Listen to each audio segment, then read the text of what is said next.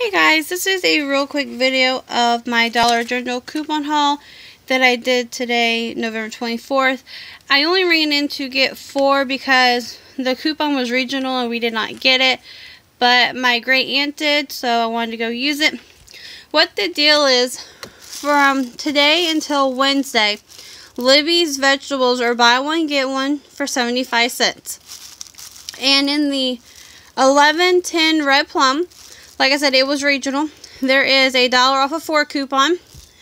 So I picked up 4 of them, which is 2 BOGO deals.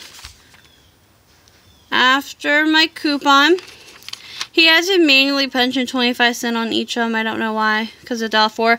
I only paid 50 cents out of pocket for a total savings of $2.50. It breaks it down to 13 cents a can. So if you have the coupon and you need veggies, they have the corn, they have green beans, and they have peas. And I would go and get them for this price because it's really good.